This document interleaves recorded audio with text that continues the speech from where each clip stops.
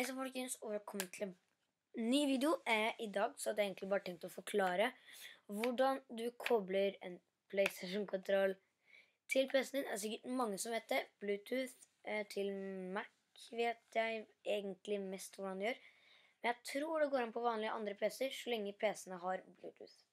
Så du finner egentlig fram der hvor du har Bluetooth. Der.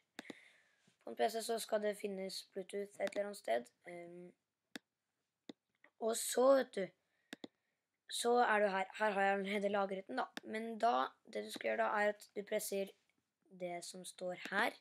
Altså PS-tegnet og share-tegnet inne en god stund. Til du begynner å blinke. Da skal du slippe. Og da, oppe på Bluetoothen, hvor la jeg den da? Der. Da skal det da skal den komme opp da. Her. Men den kommer ikke opp fordi at jeg har allerede den. Og så kobler den seg ut enten automatisk, eller så kommer det opp sånn om du vil paire den. Så for meg så er det bare å trykke på, blinker fortsatt. Hvis du vil stoppe det, så bare trykker du der. Og når jeg da trykker på PlayStation-tegnet mitt, da kobler den seg til automatisk.